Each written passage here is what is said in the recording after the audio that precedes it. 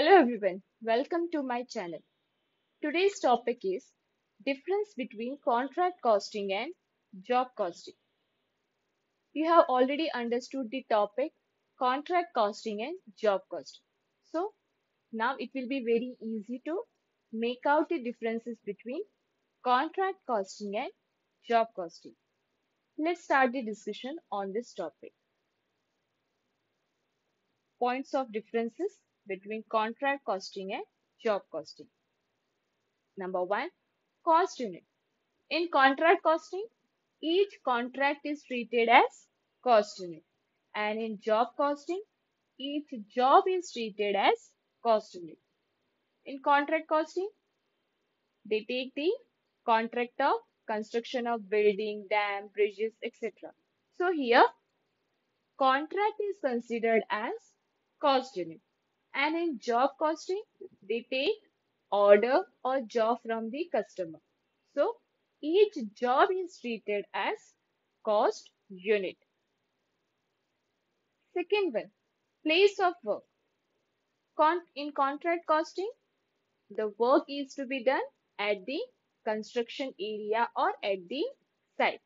But in job costing, it is to be done in factory premises. The production of goods or the manufacturing of products, it is to be done at the factory. Third one, size of work. It is large in size. In contract costing, it's all about the civil engineering work, that is construction of dam, bridges, etc. So it is large in size. Job costing, it is smaller. In job costing, what they do? They take the order of printing the cars or any garage work or making the furniture. So all these are small in nature. Fourth one, applicable to industry. So now we have to understand that this contract costing and job costing is applicable to which type of industry. Contract costing, it is applicable to civil engineering industry, the industries which are engaged in the constructions work or any infrastructure activities like construction of dam, bridges, roads, etc. So the company who are engaged in the civil engineering work, they adopt contract costing method. Job costing, the industries which are engaged in the manufacturing of products or providing the services. So these types of industries, they adopt job costing method. Hope you understood the point. Next is calculation of profit. In contract costing, profit can be calculated on incomplete contract also. So in contract costing, it's not like that. First they have to complete that contract, then they will calculate the profit. No, if a part of that contract or the portion of that contract is completed means they can calculate the profit. But here in job costing, first they have to complete that order or job, then they will go for calculating the profit. Sixth one, number. The number of contracts are usually small, and in job costing, the numbers of jobs are usually large. In contract costing, it's all about the big contracts. To complete that contracts, it takes more than 1 year. So they take a small number of contracts. In job costing, it's all about the manufacturing the goods, production of goods. So they can take a large amount of contracts or a large amount of order. Seventh one, contract costing, pricing is influenced by the specific clauses of the contract.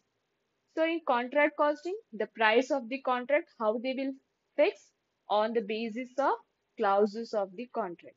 Or for some projects or for some contract, they will go for tender asking for the tender and quotation. You maybe have read in the newspaper tenders for particular contract or asked quotation on that particular contract.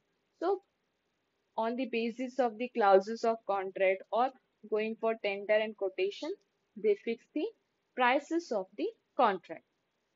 But here in job costing, the prices will be fixed on the basis of individual condition and general policies of the organization. So different customer, different requirements. So according to that job or according to that order, the prices of the job will be fixed. And the last point is calculation of profit or loss. In contract costing, what we have to do? We have to prepare contract account to find out the profit or loss on each contract. So in contract costing, what we have to do? We have to prepare the contract account to find out the profit or loss on each contract. In job costing, what we have to do? We have to prepare job cost sheet. We have already solved problem on this topic. In job costing, we have to prepare job cost sheet to find out the profit or loss on each job. Got? So all these are the 8 differences between contract costing and job costing. Number 1, cost unit. Second, place of work. Third, size of the work. Fourth, applicable to industries.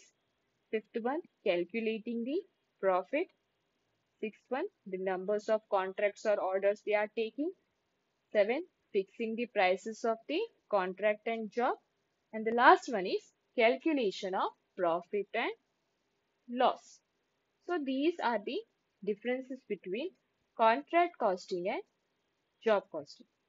Hope you got the topic. If you have any doubt, you can let me know in the comment section. Okay. And for more such videos, do like, share and subscribe my channel. Thanks for watching my video.